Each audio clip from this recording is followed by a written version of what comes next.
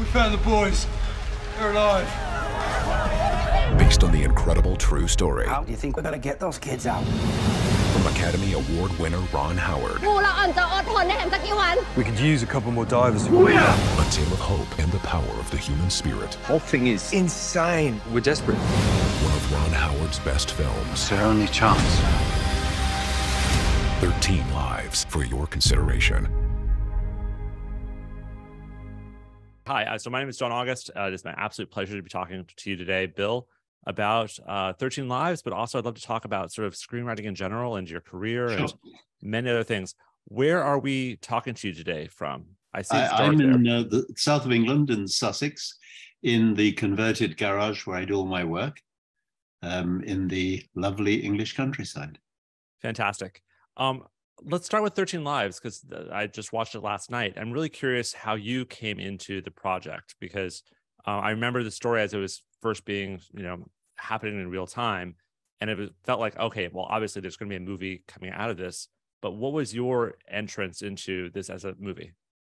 Well, like you, I remember it from when it actually happened. And I wouldn't say I followed every beat, but obviously I did follow it. And it was very moving. And then I forgot about it. And sometime later, as is the way of these things, a producer got in touch with me and said, would I be interested in writing the screenplay? And I was initially a little reluctant because I thought maybe it was an oversimple story. Guys go down a cave, get stuck, it's all terrible, then they get out and it's okay. But of course, they sent me some research. They'd had a lot of research done on it. And that kind of amazed me. And I realized what a rich tale it was. And it moved me in a whole different way, actually. And I really like writing very emotionally valid and powerful pieces. So I said yes. But the simple answer is I got asked. Right. Well, that's great to be asked. Well, I'm not surprised you're asked, because if you look at sort of your credits and look at the movies you've written, going back to Gladiator and Shadowlands and those things, but more recently, Everest, Unbroken, other true stories, and finding sort of the ways to tell these historical true stories in ways that are compelling. You seem like a very great fit for it. I guess my question is, when they came to approach you to write this, how much did they have? Often on Script Notes podcast, we get these questions about what rights do I need to do to tell a true story? And people we'll see producers jockeying for rights, locking up this person's life rights or this person's life rights. As they came to you, what were they coming to you with? You said there was some original research, but what else? Yeah, you're completely right. It was a rights nightmare. And lots of other projects were in the mix. There was another team that had the rights to the Australian doctor, Harry Harris. We did not have the rights to the Thai kids at all. The Thai government controlled that. So the key rights were to the British divers. And those were the ones that my producer had obtained. And that was the core of the project. The rest we had to, the process, we had to use material that was in the public domain. And it's worrying, when you're doing something like that. It's worrying on all sorts of levels. It's worrying also because I'm dealing with real people's real lives who are still there, especially the Thai people.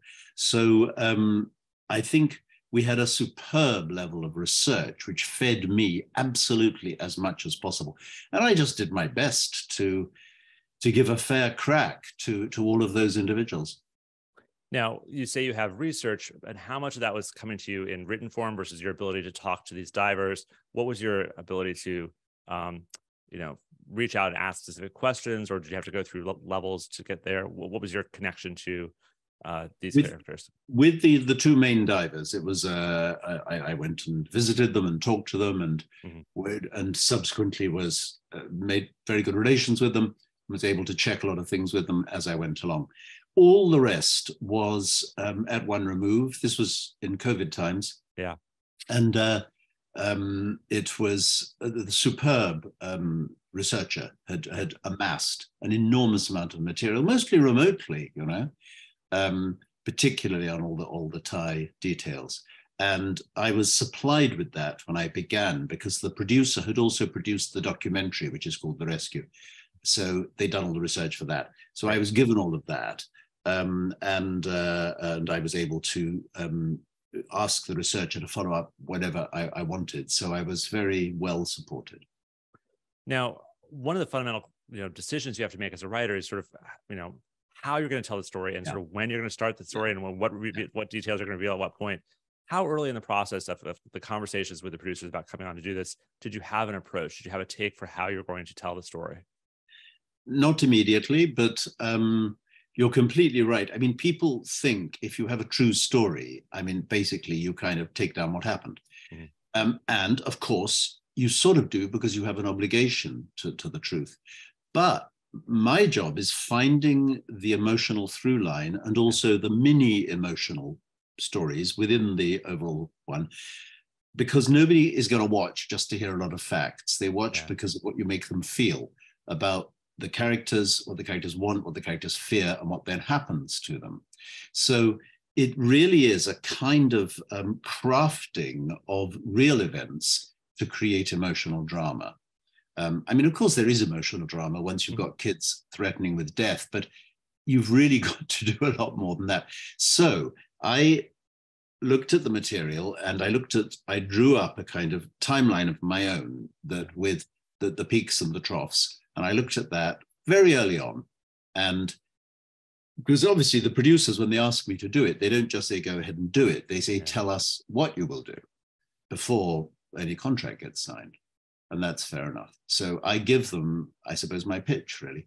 And I said very early on, the obvious thing which anybody tackling this story would say, which is, we cannot afford to make this be a white savior story. So how are we going to deal with that? We're going to look at all of the Thai stories, and we're going to look at what they did and the complexities of that and how much we can weave that in. I made a decision very early on that this was, in a way, not the story of the boys. And this was partly because I did not have their rights, but it was also partly because they're stuck. They're in a cave, and you have a choice. Are you going to keep cutting back to them inside the cave getting hungrier and hungrier, or not? And I said, my way of doing this is, we're going to see them go in, and then we're not going to see them again until they're found. And after that, it's 45 minutes into the film before we see them again. We see like, oh, they are actually alive, and there's a real open question.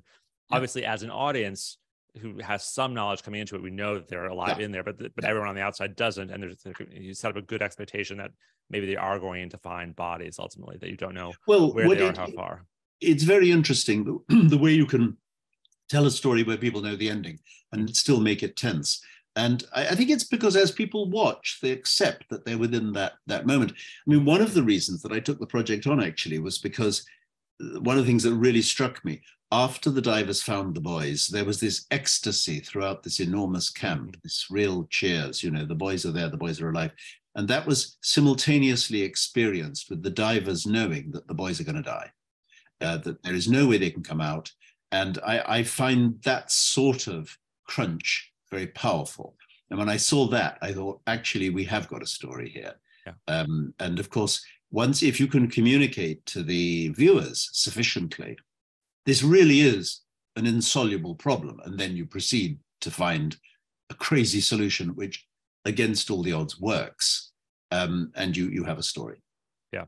Now let's talk about decisions of, classic characters and themes going through stuff. You've actors we recognize who are doing certain things, but you also, what I was really impressed by with the movie, and you talk about sort of like making sure that the Thai people and their efforts are centered in this. For a lot of the start of the film and really throughout the film, we're seeing the rescue efforts from the Thai perspective, and these are competent people who are doing their very best. And it feels very documentary in a good way. It feels very sort of matter of fact. You don't see a lot of speechifying. You don't see people stopping to explain something about Thai culture and history and stuff. It's very much focused on the moment. Did you know from the start that you're going to have so many characters, and that we as an audience might not even really know their names? I'm thinking about like the engineer on top of the mountain who's like trying to divert the water. We recognize him, but we don't know anything we know very little about him. Did you know that from the start that you'd have this wide array of characters? Well, yes, in the sense that I had to place my heroic British divers in this much bigger context. Mm-hmm. I think the first thing that I thought when I looked into all this story was what an enormous number of people volunteered. Yeah, there was this great mass, like 5,000 people, just gave their time or their equipment for nothing. And I loved that. It runs counter to the kind of story that we're being told all the time, which is that we live in a competitive world where people only get off their bottoms for money. And I wanted to celebrate that very much, which meant locating as many of these stories as possible. But then you have to make them, I mean, they're very mini stories. You simply don't have the space. Yeah. So in that sense, you kind of color code the characters so that people recognize them visually rather than knowing their names. You also give them each a little kind of trick so that you can spot how they're likely to act. And you can only do that to a very small degree because you're juggling so many characters. And I think that I really felt these, you talk about it being documentary. Yes, it's documentary in the sense that it did happen and we're not grandstanding with it. We're not trying to make out this is some sort of opportunity for people to make grand speeches. But I actually think the grand sentiments come over much more powerfully if you throw them away. Mm-hmm. If they're kind of not asserted, you ask the audience to find that for themselves. And that's a conscious decision, particularly with the main divers who really led me into this by their own characters. I was picking up from what they told me about themselves, which is, we don't do this for money, we're amateurs, we're not interested in publicity. But they've got a kind of rather delightful, I mean, there was something that got cut out, but when they were first asked to come, Rick, the Viggo Mortensen one, said, how are we getting there? And John says to him, well, they're giving us business class flights. Yeah, oh, it's business class, I'll fly anywhere. And I love that. It's very British, very undercutting heroism and grandiosity. So I was working from their characters. I also think it means that you can feed your actors with a role where they have very few words, but a lot of emotional moments. And those emotional moments, they are going to act them. They're going to be on their face. And if you've correctly structured the emotional trajectory, the audience knows what they're thinking and feeling, looking at their face. They don't need words. And that is what screenwriters do. And it drives me nuts when people say, somebody said to me, oh, you didn't have much to do for the first 20 minutes, did you? You know, I said, I wrote the damn thing. Every beat is written. Absolutely. Yeah. So, it's not that there's like, what is the camera pointing at? What are you seeing? What are we learning? Yeah, exactly. Yeah. So let's talk about not just that, by the way, not just that. I mean, Ron and I talked a lot about structuring the dives because too many dives are boring. Each dive has to have its own character, its own emotional little story. And I mean, I literally listed them all with the emotions that accompanied them. Yeah. Well, let's talk about the emotional trajectory of the Viggo Mortensen character, because he's the one who I think, I would say your characters don't protagonate a lot. They're not going through like this classic giant characters arc where they come in as one thing and leave fully transformed. It's small and it's subtle, but it's there. And so Viggo Mortensen's probably the easiest one to see that. He's initially reluctant to necessarily go on this dive, to even join on this trip. And then when he's there, he's skeptical a lot along the way. What were the beats you sort of mapped out for yourself? And were they literally in an outline form? Like how much were you thinking about sort of how his character progressed over the course of the story, and how did you chart that for yourself? Well, that's kind of fairly simple, really, because, you know, he starts out not wanting to go, doesn't like kids, as he says. Yeah. He gets there. He's pissed off because you then have all the beats about the local Thai divers don't rate them, which is fun to have that. They're old guys, you know, so you play that, which gives him something to resent. Eventually, they do get allowed to dive and it goes wrong. And they pull out the pumping guy and it all goes wrong. And then they're stuck and he wants to go home. So I've got that beat. And all the time you've got John beside him acting as the the antagonist, his protagonist in a way, Yep. saying, yeah, but we've got to stay. John, who knows, and I liked this, John knows that Rick really wants to save the boys, even though Rick says he doesn't. Mhm. And that helps me a lot, and I can write those little moments. And of course, the big beat with Rick is that they find the kids and he's depressed. He goes down instead of up. And then you've got the interesting question of, and this I had to argue out with both John and Rick, who had the idea to use anesthetics. Mm-hmm. And I got it wrong the first time round, and because it worked in my structure to have John suggest it. And but Rick, the real Rick, said to me, that's because we show them the script, this is no secret to them, of course. I mean, I always do that, by the way. When I'm dealing with real live people, I will say, you can see anything I'm writing at any time. Of course, it's their life. And Rick said, and I said to them originally, you're going to find this really peculiar because I'm going to invent two characters called Rick and John. I have to. And they were really good about that. They got it. Yeah. I mean, lots of stuff I just made up. And they said, that's fine. But he did say, that was my idea. So I restructured that beat. Then you bring in the next group of divers, and in the cut version, they come very abruptly. I wrote several scenes that introduced them, but it's a long movie. Yeah, something has to go. And you have the relationship with the incoming divers, which again reflects on Rick, because Jason is the one who thinks Rick's a little bit past it.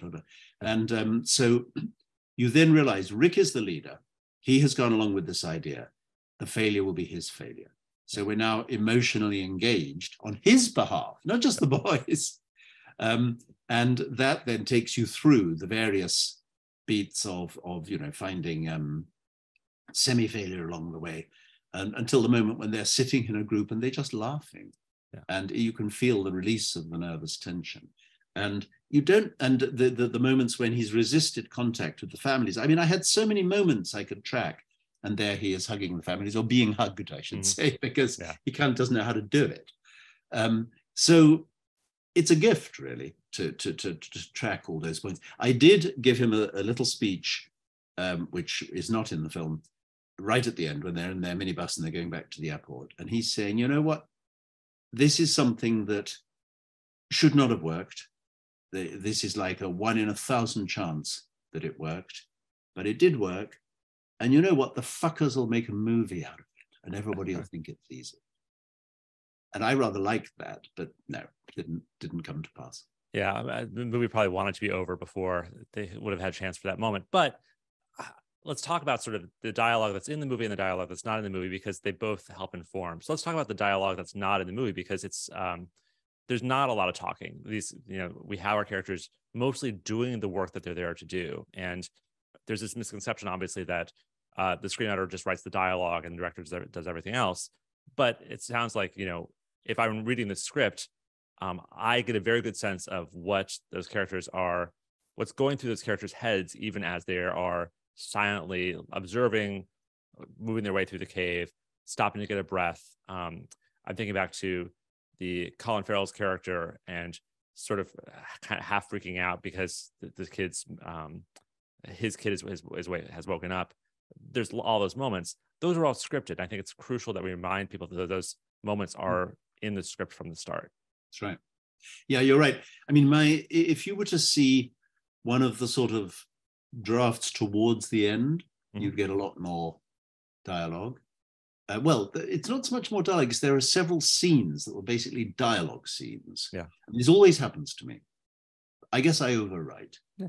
I'm always writing dialogue scenes which I think really help to get us sympathetic with the characters. Yeah. And they're too long, and in the end, the whole thing goes. Yeah. But the people along the way read them. Yes. And your point is correct. That feeds in to their understanding, and the director reads them. Mm-hmm. And I have no complaints about what is cut out. In fact, throughout my career, I've had the kind of embarrassing experience of writing scenes that seemed to me to be vital, having them cut out and realizing they weren't necessary. And I think each time I think, when am I going to learn? When am I going to write the 90-page script that they shoot instead of the 120-page script? And I don't know why I don't learn, but that's the process. And I mean, I've worked with some actors. I remember a million years ago, I wrote a film called First Night with Sean Connery and Richard Gere. And Sean Connery sat me down in his hotel room in London with a scene. And he said, look, I want to go through this scene with you. I'll do my lines, you do the other person's lines, you see. Yeah. So I did the other person's lines, and I would do the line, and Sean went, ah. And then I did the next line here, I did the next line, and he never spoke a word. And it all made perfectly good sense. So he said, would you mind if we just, you know, hell spells, you know. But maybe you have to start with more and hone it down. And you are dependent on the actors, because once you start dispensing with the words, you've structured it so that the audience knows what the actor is likely to be feeling, but the actor has got to deliver that without overacting. And in my opinion, acting has become so sophisticated now. Actors are so extraordinary, film actors. You can sort of see what they're thinking. You know, I can think of moments like the little scene where Harry Harris is being asked to use his skills as an anesthetist, and he's saying no, and the other two, Rick and John, are disagreeing on how to deal with him. And there aren't many words, but that little trio, you can see what each one is thinking right the way through, and there's a couple of shots at the end that are just faces saying nothing. And that's also very skilled directing, of course. It is. There's a moment in Worst Person in the World, a film from last year, where a woman makes a fundamental life decision, and we see it completely on her face. And yes, it was the screenwriting that got us from her leaving a party to standing at that place and being able to think. But the natural instinct would be for her to say something to someone to sort of make sure we understood that. And yet the power of a camera and a really talented face, we can see all that information. It's a great lesson to learn. Yeah. But let's circle back to you say you overwrite and you need to learn how to write the 90-page version of a thing. Also, it's just recognizing that the process of making stories is that there's always going to be too much, and there's going to be a process of discovery there. So giving yourself permission to overwrite there a bit, and recognizing and hopefully having good collaborators who will see, yes, there may be too much here, but we need all this too muchness in order to find the movie that we're also going to want to make. Yeah, I would definitely agree with that. Yeah. Well, let's talk about sort of your relationship with Ron Howard, and sort of at what point did he come into the process? Was he there from the start, or only after you had a draft? What was his involvement in the film? He was not there from the start. It was pretty much completely written. But what happened was the producer, PJ, hired me, and at that point he had an arrangement with another director, a very good director, and I worked on it with that director, and I did, I guess, 3 drafts. Okay. And we kind of ran into a problem of how we saw the movie between me and the director. And I realized, and I have huge respect for the directors that I work with, and I tried very hard to deliver the kind of tone that he was looking for, but it ran counter to my instincts. And I argued it very strongly with him, but he was very clear what he wanted. And so there came a point when I said to PJ, I'm going to have to leave the project. You must get another writer who's in sync with your director. And they had a big think about it, and the director had a big think about it. And to his enormous credit, I mean, he said, look, because PJ and Gabby Tanner, the other producer, kind of liked my take. Mm-hmm. So he said, okay, look, I'll withdraw. It's not a problem. So he withdrew. I then proceeded with my version, which was, to put it very, very simply, more emotional. Mm-hmm. Okay. He was much more action and repression, which is a great way to go. And I'm a very warm-hearted person. So we proceeded with my version, and I did several drafts until both the producers were thinking, this is good, we will shop it. Mm-hmm. They then took it to their agents in LA, and that is when it went to Imagine, and that's when Ron picked it up. So Ron then came in, and I then worked with Ron for several more drafts. And well, we both had the experience of, like, you know, an existing draft and a director comes on board, and it's both a conversation with the director about sort of what movie they see versus the movie that you wrote and what they need. And you're trying to explain what your intentions were with things, and they're trying to explain what they think they actually need from a movie. What guidance can you give to a writer listening to, like, those conversations with the director? How do you approach that in a way that both sides benefit? Yeah, I mean, the first thing is you have to not be defensive. Yeah. And as a writer, I mean, we writers have a very tough time because we are not in control. Yeah. That is the reality. If you want to be in control, be a writer-director, which I have also done. You are not in control. The director is going to have to make this damn movie. Yeah. So it's no good you demanding that the director executes your vision. He's going to execute his or her vision. So don't be defensive. So what you do is, when the director says, I think we need more of this or less of this, what you've got to think is, why is he saying that? Mm-hmm. What's happening here? Is there a valid point here? And if there is, how can I enact it in a way that fits my vision? Yeah. And my experience has been, particularly, I mean, I've had some bad ones, but mostly they've been good. My experience has been that it improves when you do this. Mm-hmm. And I always tell people, if you get, and this applies to development as well, if you get notes, don't obey the note. If the note says, we think, you know, the dog should jump over the cliff, don't say, okay, I will write in the dog. Say to yourself, why did they say that? Mm-hmm. And haven't I got a better way of giving them what they want? Yeah. Because you will have, because you'll understand the whole thing. And they're probably looking just at that beat. And that's the problem you have with some directors. Some directors aren't good at overall structure. And I'm talking now about really emotional storytelling. Mm-hmm. They're good at a scene. They know that they can make a scene work. They can make that scene work when the guy comes in and we don't even know what he's seeing and he's incredibly scared. But they don't realize how that impacts down the road. So what you have to do is say, okay, they want an emotional high point, which I have not delivered. I better find a way to deliver it, and then they'll be happy at that point. Yeah.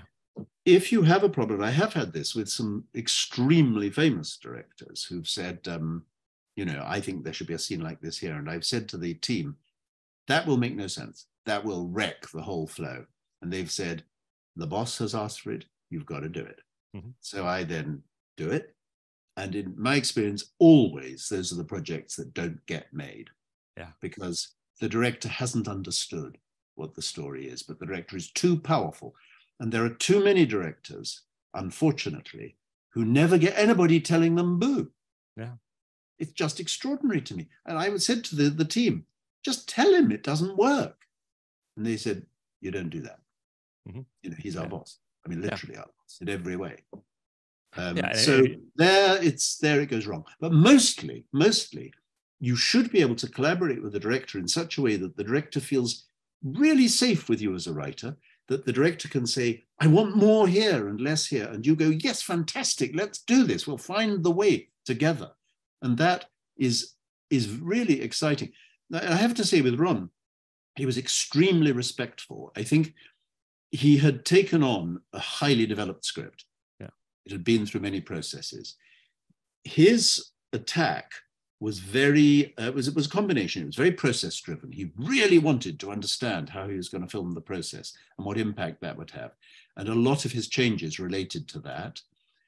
Other changes were he wanted more of a particular element. Like, for example, he wanted more of the guy called the water guy, Tanet, who is up on the mountain, diverting the water. He wanted, let me think, what else was there? We did talk quite a lot. We played around quite a lot with changing some of my structure, which, you know, we talked, I was willing to, but in the end we stuck with it. And he will say, in fact, the last time we were on a joint Zoom together to talk about this, right at this stage, he said that the thing about the screenplay he received was that the structure was there already. Yeah. And you know, he didn't have to really mess with that too much. So, but he's a very nice guy. He's a nice you know? guy. I've worked with him on a couple of projects, and he's lovely. He's just amazing. So I just wanted him to be able to do what he needed to do. Yeah. And then the other thing that happened was he started shooting it, and I was not present on the shoot. I was in Australia. Yeah. But he was on the phone to me, or on the email to me, quite a lot, saying basically, for budget reasons, we can no longer do this scene or that scene. Find a way to write the beat that happens there somewhere else in another way, or add it. Could you please add it into the existing scene? Yeah. So there was quite a lot of that, which I was, of course, completely willing to do. And I think you need to be, in that sense, a kind of craftsman who's there. You know, we're now sailing the ship and it's leaking. Please, Yes. could you plug that gap? Absolutely. Circling back to this, you know, the first time you're talking with a director or really anyone else in the project, a friend always reminds me that as a screenwriter, you're the only person who's already seen the movie. So you've built the whole, you see the whole thing there, and so you have everything that's on the page, but you also have the whole movie in your head. And sometimes those initial conversations are really just aligning what movie is the director seeing in their head, and making sure, like, trying to find the overlaps there and fix the things that aren't overlapping quite right. And those conversations, it varies director to director for me, but sometimes you are, you know, spending 3 days talking about like the color of the paint on the walls, but that's really the process for sort of just trying to align your visions for what things really look like and what's important to them and what's important to you. It's never, you never know what it's going to be as you start the process. Yeah, I mean, I don't get into those sorts of conversations. I'm happy for him to paint the walls whatever color he wants, really. What I want to know, well, I say I want to know, I don't have any power in this process. You know, I can want, but it doesn't get me anywhere. I would like to know that the director sees the same movie as me, but to be honest, I never know until it's done, until it's actually being shot, because people do the oddest things. Now, Bill, you've made your living as a playwright and as a film writer and director. And do you have any experience running television shows or doing any of the sort of the series where the writer would be more in control, the writer would be telling the director what to do? Have you had that experience? Not in the modern form, but you're right, it is very, very different in power terms. Back in the day when I was working with BBC, I did, I think, 4 TV movies. Mm-hmm. And the interesting thing about the BBC and television then is my name was the name that was in the newspapers, to the rage of the directors. Yeah. It was William Nicholson's latest. And I really, of course, liked that. I really dislike the film by thing where directors act as if they've created the whole thing. But I've kind of softened over the years. I used to be quite militant about this, but I've done 2 movies myself as a director writer, and that has taught me to respect good directors very, very highly. Yeah. And I do realize I need them. I just wish that the world out there understood what screenwriters do, and I don't know why this hasn't got through. We need a movement like Cahiers du Cinéma, which elevated the directors. We need a movement. And maybe you're right. Maybe actually it's happening. It's happening in TV. Yeah. And the people who create the great TV series are the writers. So our day is coming, and that's fantastic. And you get astonishing things like Succession, which, I mean, I don't know who the hero of that is, whether it's Jesse Armstrong or Lucy Preble or whoever. I don't quite know what's going on, but somebody is doing something completely brilliant there. Yeah. They're also superbly directed, I have to say. And again, let's all try not to quarrel over who gets the credit and be grateful if we can together do something good, because most things kind of don't quite work. Now, circling back to 13 Lives, so much of the film is in Thai and in a very specific Northern Thai dialect.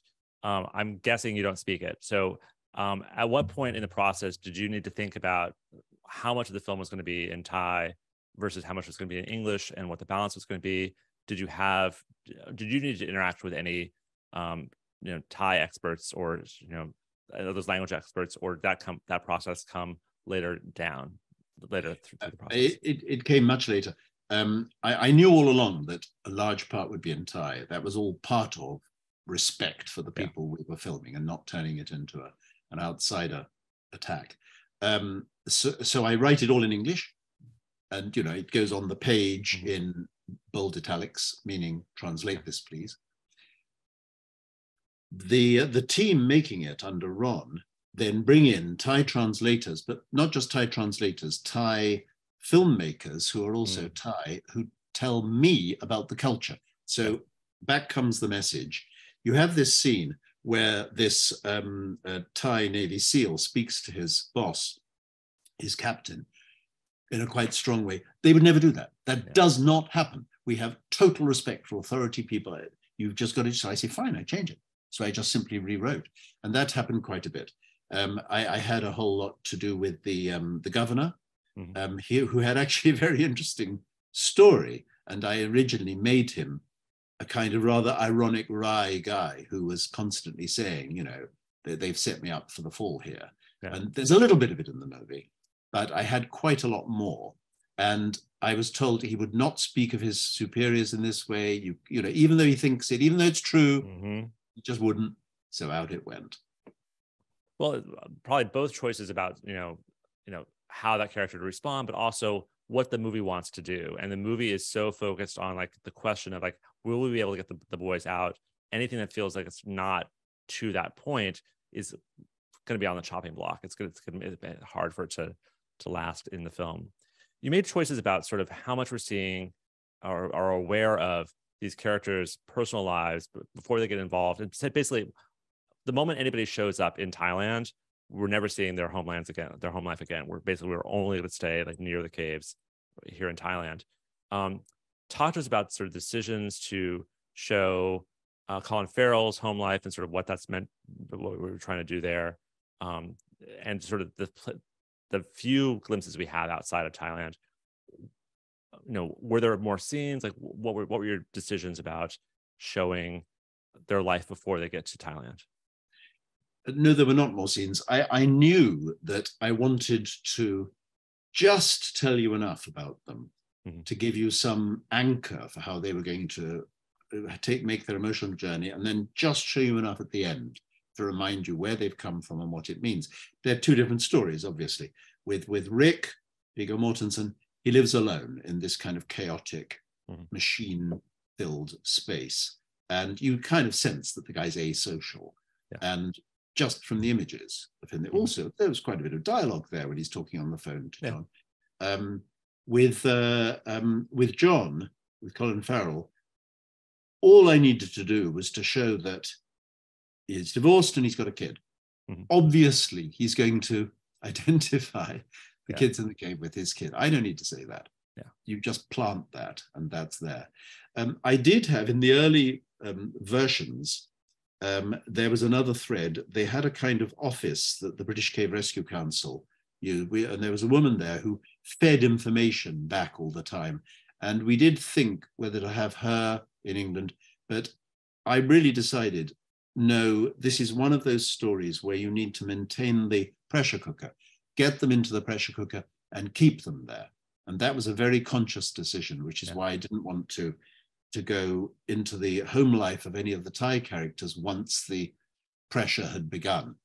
And I mean, I think it's sort of like Aristotelian unities, it's a unity of time and place, and they're up against the clock, and just hold it there. Don't play games, don't do cutting around with time. Give us a sense of the passage of time.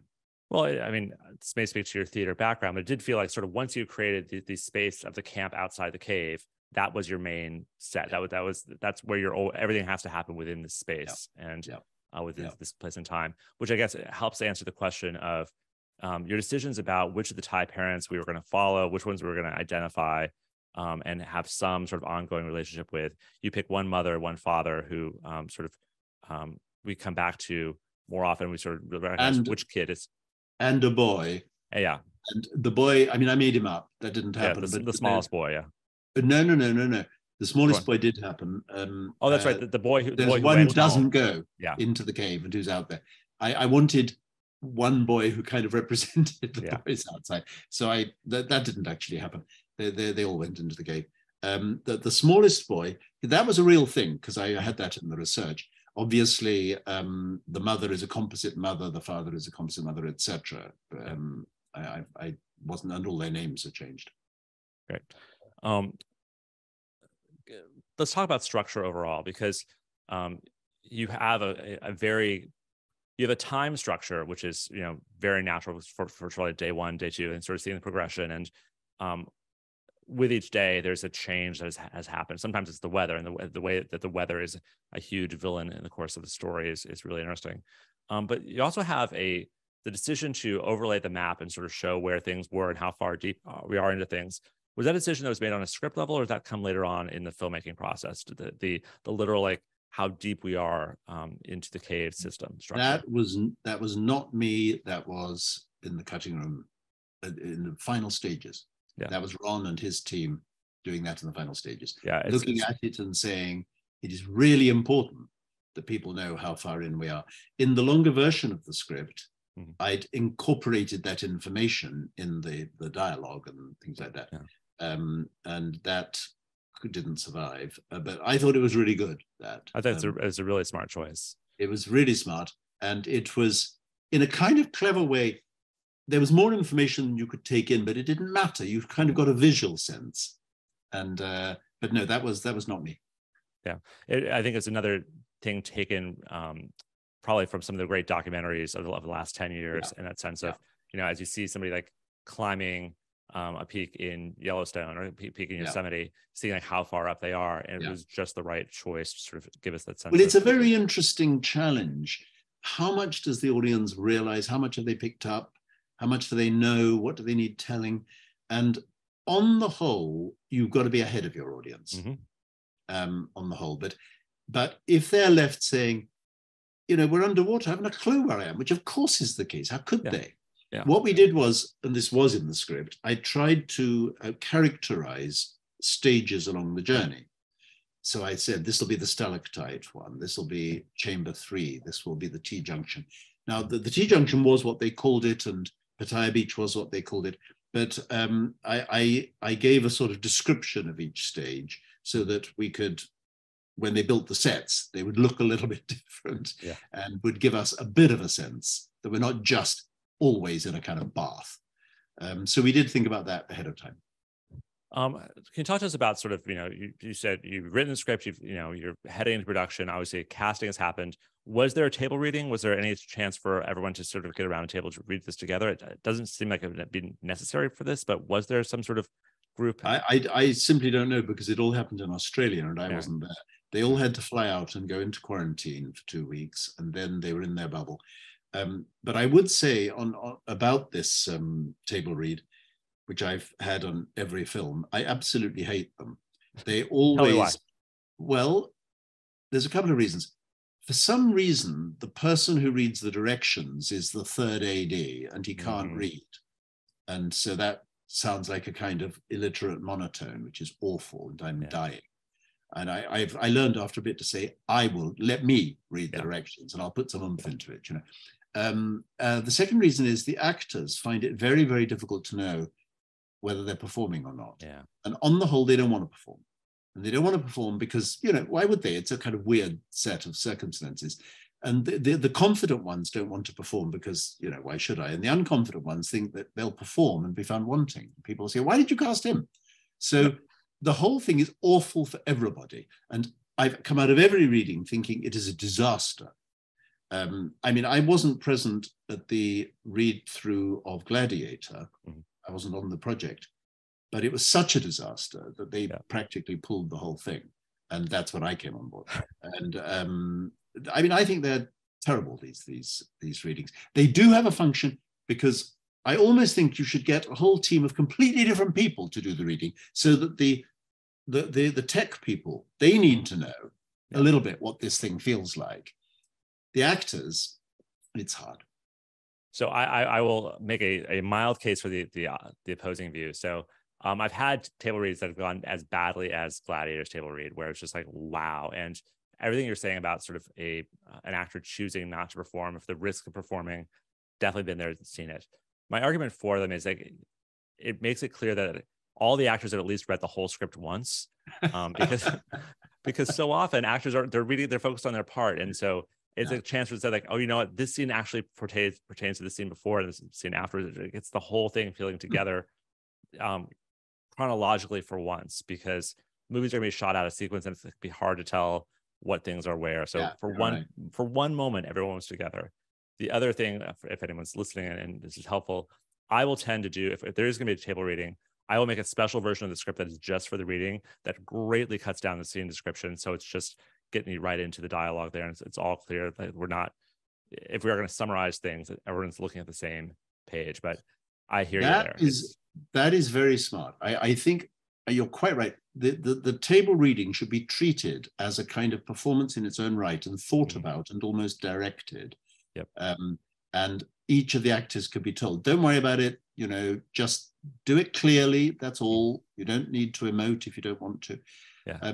I have been at readings. I mean, when Shadowlands was done as a reading, it was amazingly successful and it made everybody feel this is going to work. Yeah. I just wish that happened every time. Yeah, my movie Go had a great table reading and some of the other ones haven't. Then, of course, in theater, the idea of a reading is actually super common, and that those are ways you sort of get financing, you get to the next level. And so everyone understands that is a sort of a form of a performance there. But with movies, it's a special thing. And you really have to ask yourself, who should be in the room for that? Is it just for the filmmakers and the actors? Or are you trying to, do producers need to be in there? Do financiers need to be in there? I really like your idea of having a special text for the reading, because that's great, because you want to maintain the pace. I've sat there while somebody reads through a whole page of directions in a kind of flat tone, kind of just well, it needs to be tightened, performed, and move on, so that we can get the feeling of it. I hadn't thought of that. If it ever happens to me again, it's quite a lot of work, though, isn't it? Doing your own stuff. For you or for me, it's maybe it's 2 hours of time to take the script and sort of cut it down. And maybe if it saves a lot of drama down the road, I'll do it. And do you read the directions yourself? No, we'll find somebody who's actually a talented actor who's not in the production to do it. Good. And so my friend Dan Etheridge is fantastic at that. So I'll draft him whenever possible. Yeah, you've thought about this much more than me. This is smart. Now, during the production, obviously this is happening in Australia, and at most you're having a phone call or a Zoom with Ron, so you're not super involved in that. At any point during post, do you come back in, do you take a look? Was there anything for you to do? Yeah, well, I mean, this is entirely at Ron's discretion. Yeah. But he's a nice guy, and he's also a smart guy. And when it was cut in London, so he said, "Would I please come in, see the first assembly, talk to him about it?" We talked together. Then I came in and saw the shorter version, and we talked about that a lot.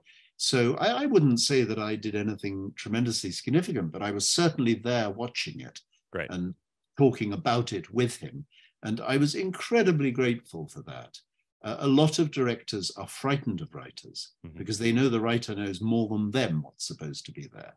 Yeah. And they don't want the writer on set, and they don't want the writer in the cutting room, and they don't want the writer getting too much credit. But Ron is not like that. That's terrific. Can you talk to us about so this movie came out theatrically limited, but then also on streaming. Did you have a chance to see this with an audience? Well, not really. As you know, MGM, who financed it, got bought by Amazon after we finished the movie. So it kind of didn't get the screen life that we would have liked. Yeah. I mean, I'm old-fashioned. I like cinemas. I like theaters. But they did put on a kind of, not exactly, this was in London. There was a premiere in LA, but which I didn't go to. I was obviously invited, but I chose not to make the journey. But there was a good screening in London. And we were in France, and we got the train back for that evening, and the train was delayed 3 hours in the Channel Tunnel, to my fury. So I actually missed about half.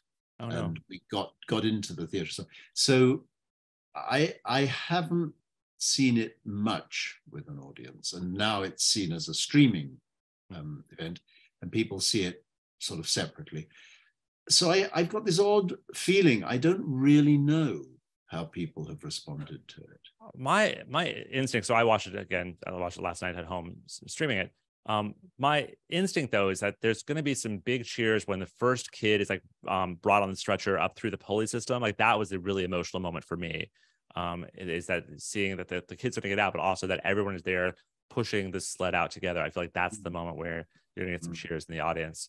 And so I'm frustrated that you didn't get a chance to hear those cheers, because I feel like it's going to be it's going to be a great sound.